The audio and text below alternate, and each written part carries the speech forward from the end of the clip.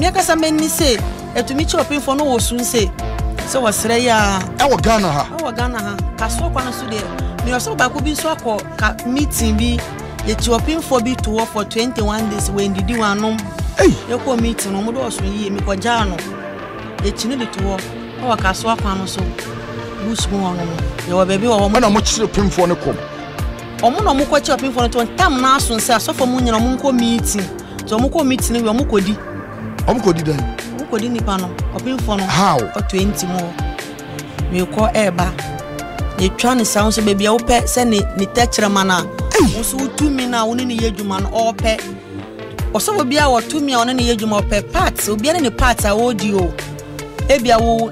nu de ne kokro moto bi de ne techre ma sabi ni mpoku ana se ne bia nipa ne nwuye onwuye no tiemu no ntina mi suspect se ebia se na ma mi bo nyankopɔ brade jimio se ne se mi suspect se bia Agradaa kura beti esi ana se bibi besi ba hwensi ho na me ho se oh bebre agiskeduro bebre enye sa asore no nko na yesika omunya o David bebre was sacrifice bebre me ka so for bi wo no ma ade be chi no e bo from na to me obetumi ada from 7 8 9 10 11 12 1 2 3 e ko 5 no ani yem say o hye no afi no osun se ni yem hye no ade so ondidi na wo kodidi zo awsu say be ye janan na ye breakfast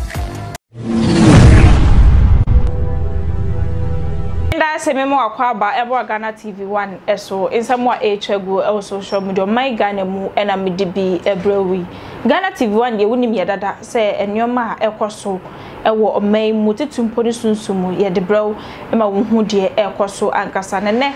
akot lady bi agese say de we film yakopɔ de nsaka no na ensem a we yegu from no busuafo ano de papa paye na ne nsem mu wo kyeremu a asofo dodo na kyese yenim wo mu ewo omai mu mo agidin ane ade kyese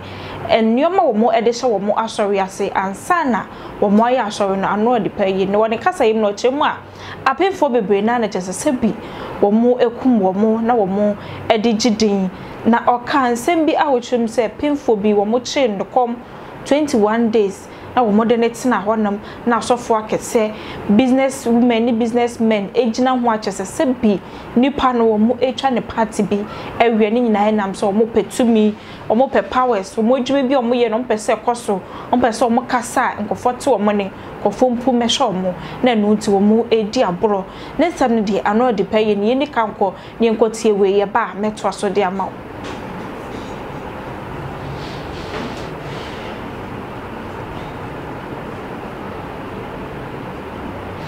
for video ni akwakosha aba ni yetie ne nsem no a wo kan no tum se ano de paye ensem ekoso e wo sunsum nkofo ye nuoma titirumpo ene asofo na o kan no ewie ye no wa fancy ho a wasan so eto aso se ebinom e wo ho no mo a ni enti o mo ne wo mo yerenom ne wo mo ko o mo hokalfo no ena da ba ko mu ene se o mo akwanche dodo na wo mo eye na o twere mu ekosi se ebinom e wo ho no mo a ade be kye no mu yem hyehye wo mo ade be san no mu yem hyehye wo mo ni nyina ne se sabi painful janan enkofo sebi wo mu toilet ena wo mu edie ne nyina se ne beye a wo betumi enya tumi sika no beba mo yenkoni nkotie ensam no ento so hwe omo yuzu eye enro na omo de prophesy omo de ehyenkom no edi a task ena obonefo ne de ma won omo yuzu ndro obi oha oya haban yetiti haban ye obi oya so haban gu ne so obehu ene na so haban ya leaves ya omo de gu ne so no de gu na so particular haban wo men cheme but o de ento aso ye de so ne waso ye de so waso ye de so weni so ade be fiti since wo maame wo obi mpo abusuo no mpo we ya wo abusuo mpo wuni mpo no no behu ba on to memboa wo before be boa kwa bia na wo fia be ifo aba kwa se hunhum sa nkofo no mo de coins na yedwuma abayefo de coins yedwuma ska no coins na no be gi physical no ba wo ntumi ntwia nti na waje se o asemese we ya ba ayampa ye fie se ni se na kutia bat wo de emboa no na mo maame ntwia ho ne ho ka ema wo ebia 20% 10% by sakese pa na waje so obehu se wo bre pa ba onu kasa no oni mua bia be bua ba obehu aka ama wasu edi ho amna mni fom aye de be pass obebua pa de lalai obeka wabakwasama kire enema bia waye enema sisi wo obusuomu da onkora brem hintasama e wo busu na waja ho atofo na wusu say bia obenya solution odi unsa touch na tak so wa break wo boa e bia ho beka so nam ho a nkokọ de minam sa de mi awura wo fie na say ni nyana so bo minu kasa so kasa no wa fine why dey wa shi oui oba wa bo shish e fe bibi a shish no boy din kakra eno no ye di skin size na ye di bono ye nane ye nkiti brown ye nane no na di skin size cigarette a mixi na ya bo na ya chichire asa make wa bo shish ni sa anu ma petition be kona obroni nkata seconds abi wa chinga monanmu so wa team fifre sa ukasa kwa wa ye fine ana onam ho wa ye fine ana onam ho no mo nti no de o kan nyana no wa ye fine na dwukra no so nti obi okoto mi kan o se a se kwa meduhin me nam hin na ne ho aba ne ho so kwaso o ye ni nyana no na ne refi o ye ni nyana so no before be pon no e se won koye sacrifice awo ho. Hey, what type of sacrifice they are? But when you know, I don't just say we don't have genuine men of God. We have genuine men of God. They can prophesy from Agradaa. Omo besha on come from Agradaa trodo. Any what counterfeit and so ho. Patroti na ade betimi aboa mo timi identify a true man of God and a fake man of God no is you studying the word of God. Tieniye. Studying the word of God after prophecies na se mammon spirit na de ne ya adwuma diaka eyeska obejuska obejuhuska nyina tieniye na dwene nyina ye ni skaska na dwenya ni skaska no hunu se mammon spirit na de sa nipa no eye adwuma no wani aba ho so wudi agro obejusika nyina ma ka akura sika kura wunya obenante akofie obetimi agya to the sense obeka se obag na sika no wom no be hwie usika ni nyina gu altar ne so. It means that altar no, is being controlled by the mammon spirit. Mawadina ho. Run for your life. Do so. Biwa ni altar no open for place awasi achacha awasi jato awasi ansa na nkramman ni okra awasi no to be kwa obeka se problem be na ode ba wo pay phone kwada ha na se wo kwada open for no so wo de ne yare wo be kwa nsafo no bi sha man for se o mon kwada wo de wo ha ba ofra wasi da ha se uda ho flat na say sa 2 min nipa na wasie e wo ne pulpit no so no na 2 min na e ta sa de na chi asaba o kano mu oduo say wo betimi asie nipa e wo pulpit how can that be possible? Yeah papa mo ye pa o de wani hunu bi bebre o de wani hunu bi bebre ana obi na ka kire o dabi ya de esi o mabra bu ma de me makasa maye anya me hu me mo bo a waji me afiri mu kwambe na ofa so hunu ye se omusie yeah me akasa menni se etumi chi opin fo no wo sun se wasre ya e wo Ghana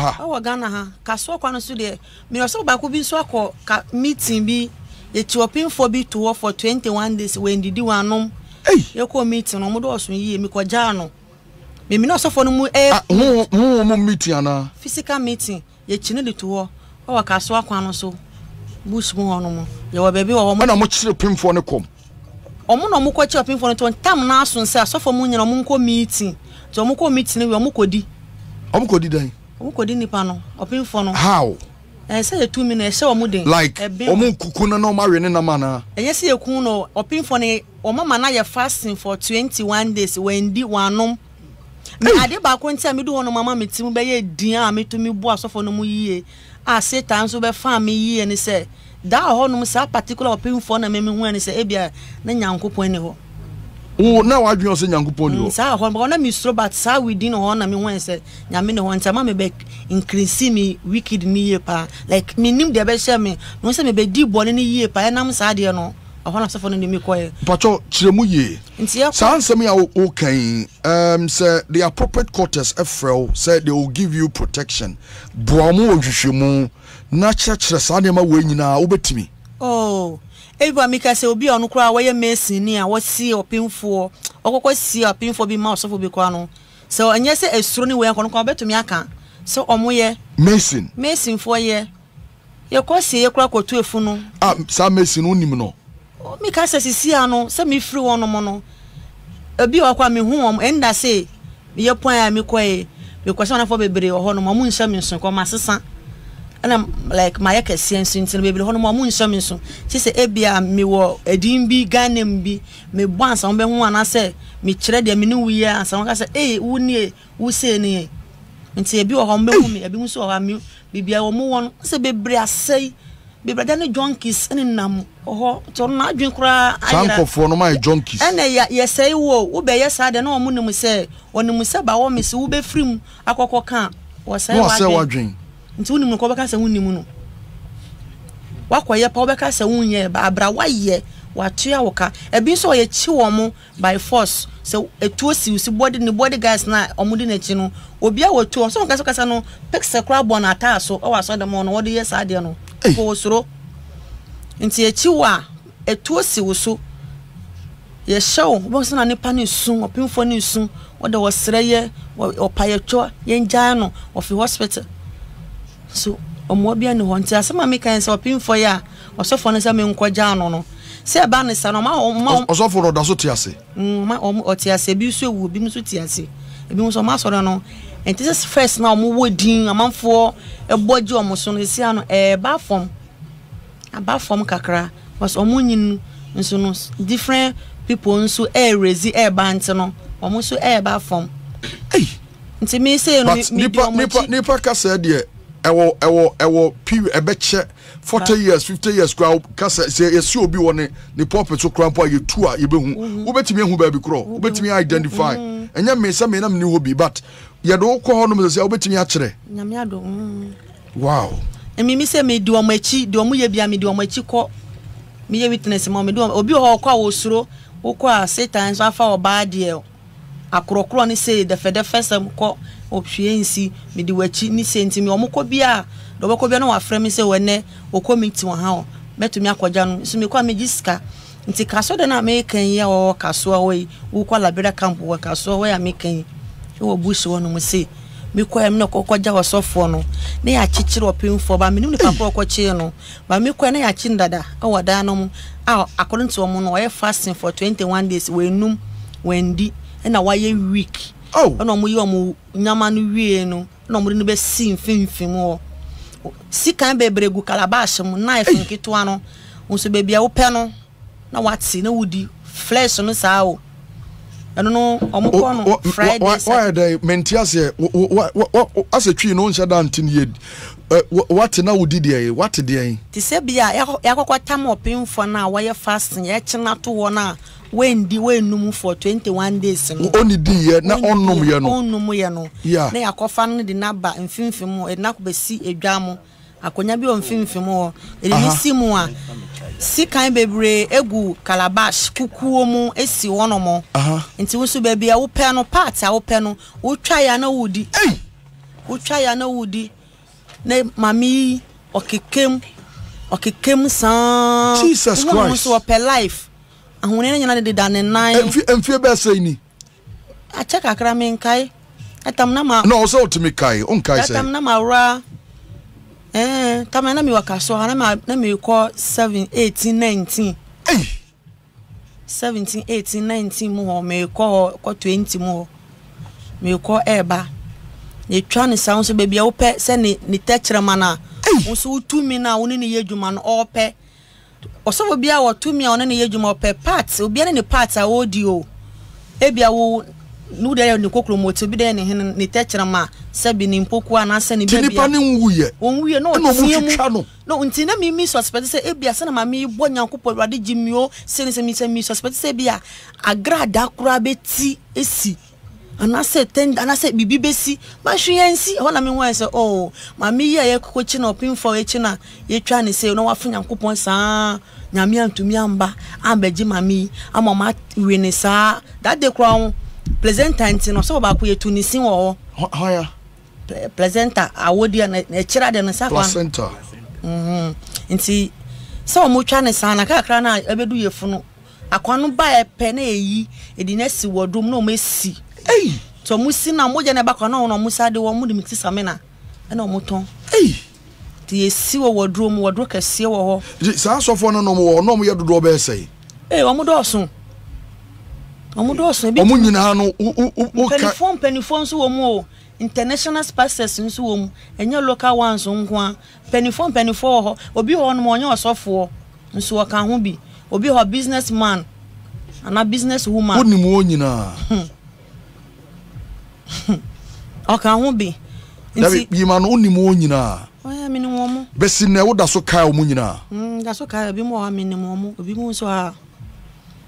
ebi o 2 times na akobi o 1 times but bi ho no ma me say no minimum che me hu kwa me hu minimum say we me kaya say me nya hu pe na maka ba bia me di nimu e bia me ko meeting we me ko ja so for me share meeting we ananya say nya meeting kro na ma share wo ha say ana so for obi asoma me de bibi party bi abelewo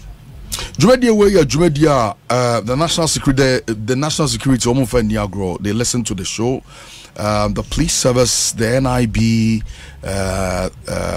then BNI, they are listening to the programs this year. If Omobem say and some can anointing, even though I check, but they still want to go back and make sure some would you be available for them? And would you be able to identify Niamana ACCROSS ano? Which may identify be. So one kind in our crampa and Crofon be horma with me or Modaso Tiasia, especially Ghana for no bit me in your na baby a open for the DNC and so no ubetimi akai. Kaswa Bushmo no. Ubetimi akun baby a hot here. About 10-12 years ago. Now we can always sit down where. Even if ultimate house be amo yero fie the hono ya si by a mura by an White House and a shemura if in no mkoye side no the nipa no to your cohort with me call 2 times spec ba mana ofo no say ohona ya obi musu ba be ye omo de ti etwa nso ye di ni si omo twa no san obi Ghana ha obi ani part a ope baby a ope ofa knife na watwa room we fa na watwa san na mame kase nipa kumo anya ponchi o asema okay anya ponchi asem na okay hope na me say nyankopɔ kora honi ho ti hope na me say nyankopɔ kora ni ho ti ho na me so me di wuremu yie dwuma ni yie pa say nyankopɔ wo ha hwe opemfo yi awosu waye uhuna waye week na no nyina soso waye mlese no mo nyina osu bebia ope na wati bebia ope na watwa be ope na watwa saa na edu akwala no so mo yi ni wie a wo ni hye ku wodro no mu na mo sina na afi ekirade no ntokwasi ekirade no ye den presenter okay oh good to aso oba wo wi a na kirade no chese awode na chi no de eba no eno no na mo hwe ntokwasi we su say media we nsese na mo de ya ntokwasi yetunisi ba ko ho osofo no oda so tiase what tiase ne sino usra na hu na wasra wa gogogogogogo ni sineti nti hu we say ya osofo ba ko na bo no ma na situi say mo ku ho mo pre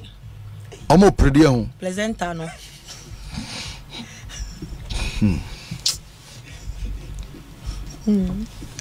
Agradaa Yesu just me ho ye mi bibibi na akokɔ kura wu ku na etesai akokɔ aponche wu ku na etesai anu ya ma ponche te yiraye bani bre pa na ni pada sani no mo ha easy ma o mo salangard fo no mo na mo no sa de no nya bibia ma o mo eni sa manka ya fo no mo kum na mo abochifo we fo no na but untimi nkam nya obi an obi nam no oku but onye sa de no bi obi genuine oye na oye ana ba bi mu ho a eye nsuo kekekra mo se we atam no wonu mawie na Nigeria boys bi mu so wo mu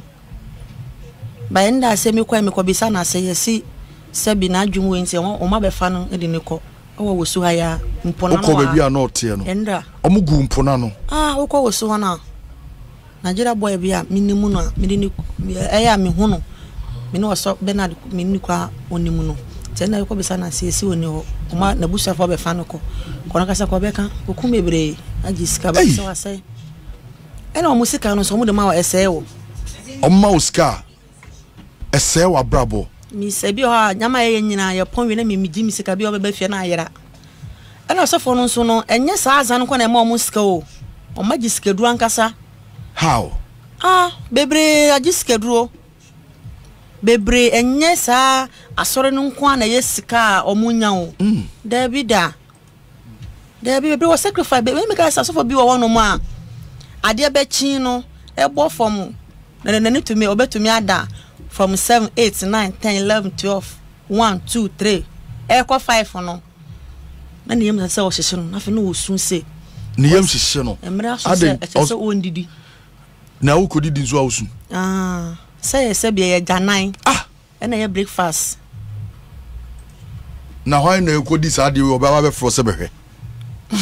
how mentia se be person prove to me se me na me kokko saba o kosa de en toilet no de aba amachi public toilet bi o wa mesra motiefo wa wudidi no fa che me wa mpache hey how can this be possible e bi o ha yetumi tua se enne time we anwumre say ya betua wo kasa obi ba MBA toilet no wo kasa wapon na ya tua ho ka obi o ha ne dua na oba bedie no eyemo a de kosi toilet no mfimfim ya bi o toilet na form say no we ni stink ade no so no na gogomi na ewo we mu nyina be fole emo no ho nyina kese makromi disade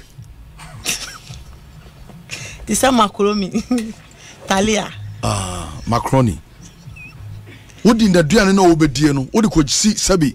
ejana honum na emo no gogomi na fa do kare na hosi mika macaroni no macaroni ebe ye hu ni nyina na obedie serious o nti bia mika say o tiese o si ahomachi ade be chi se no osuro like na ni ra ho ebi nso ha anwumre ba be du nso no no so na ni ra ho na wa toba ko mika say sometimes me to me na mo de akoso na mo na fo na mo de akoma no wadi chese wendi nya sa na besi de watimi adi enye nyan un se gogomi no di ko na untumi ka say wo ye won sra to me ba edem wo se nso obedi se wendi ya tumi na odi hu akoma no o ko no ankyere se da bebedu be yese nti no aye too late untumi ka say wo be san na se wo bewu ana obegu anim ase chase for bebe wo be ka say no muguase ato omo a nyama bia omu eye ne nkane no omu oma be hu se se na omu pese omu nya yi no afi na omu gu omu anim ase gogome ye di kosi toilet no so emu enua anwamo no moko me na me di ko ne madam fofo me di ko ye di kosi toilet no so osu haya me ne ka se kura me obo abi ko wewu ko wo mo nimu na osu market haya wo ya ko night market ha say no toilet na one night market e wo ne wo finish am say wo right say no bo ne fe no wo bo o frisuro no yesi wo beto fama na didi mo na odi wuye o frisuro hefa se toilet no o mu de nsuo ko gu polytank no mo na wa bro ta no mo nsan pa ti otofom na bre mi yesi wo ba yale se o musika me ka sika na yedi ma no how nyama kitikiti na wewu papa me nyame agimi o me sometimes me ti ho no ma me hu se ebia na enye me ya ti na ozo dibi ni me ndi ko se me ni o mu nya sa me di ko mama jiska na me sha wodi se di ye ko no me se na se nko ya sorry ene we be yesi nti se wondi me si me to me di votic konko votic wono mu nsuo no any funde se won to me fa won san kwotete toilet votic ena dey any sa toilet na ya san nso no se wa akọ one flash wa je si wo na okot ni ba be fa di no wo nhira ne wonya mapa ne nyina no oji o enye sa pa from tatantan no wonya mapa wo wumu ni nyina oji ebi o so na se wo mko na mi ra ho ebi o me kan se akopode bia se me hu me mobo won fa me bo ne chemi cause na minim na me so me ko yeye sika ni bre ya danfofo influence ni sa enigye ni apiapie nama na mamiso ikokọ ye sa nyama ne nyina Jesus Christ of Nazareth. Edi call the toilet no so na ayema na me dia kosi wo time da ho say bia 2 hours 30 minutes when dey ntam nso a sacrifice wo beye ese wonkope virgin cause wabu no wa nya asuti amma no sa Satan nyama nyina ya tatantan nyama bia ne ho a eyefe so bo bi ho no ma ondware wan yepo no ondware yo spray nko cause that nso be ka no ho no na de na nanim guase beba o ma Ghana ha nyina ya tene din so for we bibi kitikiti na de gina so de agu no ma se ba ondware ebi wa 6 months ebi wa 1 year ebi wa 3 months de bi o be spray nko ti di gogomini de enam na de ne kosi ho na abemu na wedi ebi nso di ho di fla e di mixi tea wo ye ne say tea na ya toasty bread ni nkosua nti wudi nkosua bread no na wunu why nti wo piesa na ono on fa hu ko san kofo no ntro mutimu ye de no ko so no nyama wo ye no ontumi bete mutimu ye de cause ade a wo femu no enye bete wie na wa spray ni spray ya shishi ya bibia wie ni yesim cause omuso omu bre serious sabe ka se bia me kwaji presenter na awodi na e di bre omu nso a enye bete obi ho to mi disa ya ma na nyina wie na wa fe na spirit na ba se won santa fle obesa se sa nyina sa di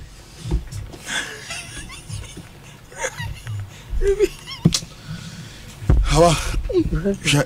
twa me kakrawa na many doctor nin komo na menyi doctor mfi ho na yento aso doc papa serious miraho pa because it's so difficult for me to accept this. This is inhuman in the first place. Number 2, at the Indian corner, what would you achieve? What would you gain? Sebi ade ye waste.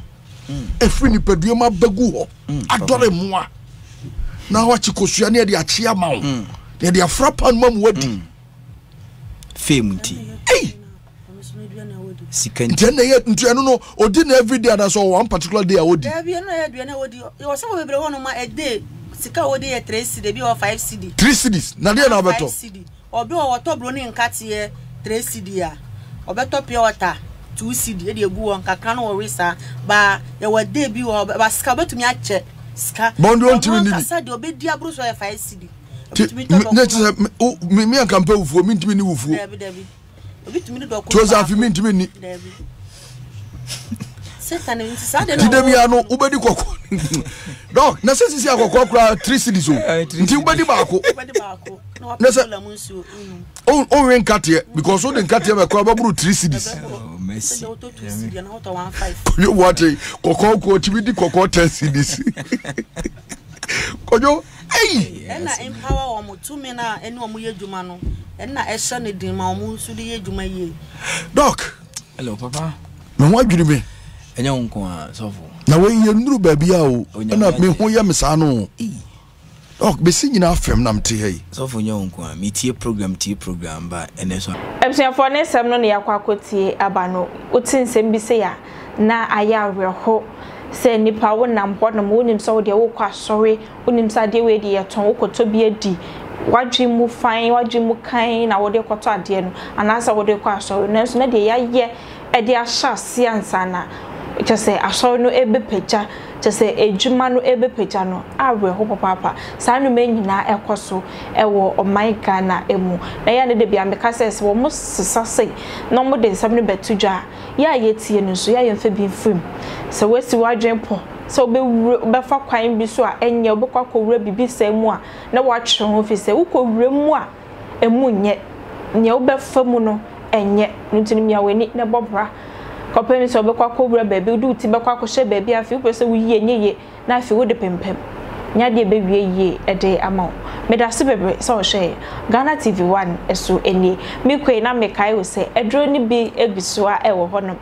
meka ememedro na ye dia ba mema ne di ho adanse no me pacho ebi egusua ewo honom na man na eguscreen des no fa na freye ye wo kuma se obetumi aba abeje wo de eye bibido kroje hweframu bema bia na obema no ayem opese mu ye de ma bia na wo de ni so a opese emu peja ma me pacho bia na wo de boss no waje wo pese wo bo adwuma ne che ema ye tutum se wo bema me pacho adro ni bi wo honom fa na ma no na freye wotimi emeje a bia wo bia oni ye nkasa ne de bema no ama won saka ema ni je abefie titimpo ene empaso me da se bebre so share ye ma refi so be like video no be share comment no e ya manemba me da se